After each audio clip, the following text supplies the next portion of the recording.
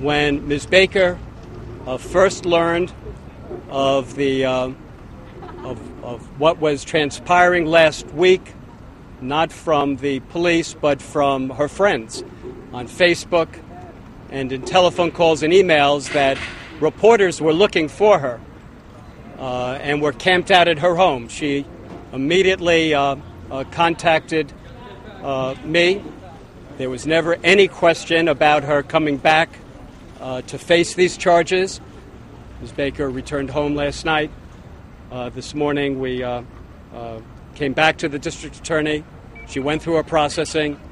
We discussed bail, and in light of all the factors in this case, we obviously came to an agreement of the $100,000 bond. Everything was arranged so that today's proceeding, thankfully, went very smoothly.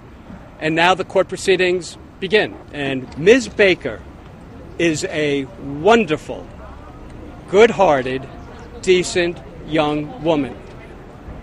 She has been involved in numerous charities, fundraising. This woman is a compassionate, caring, and a very socially conscious young woman.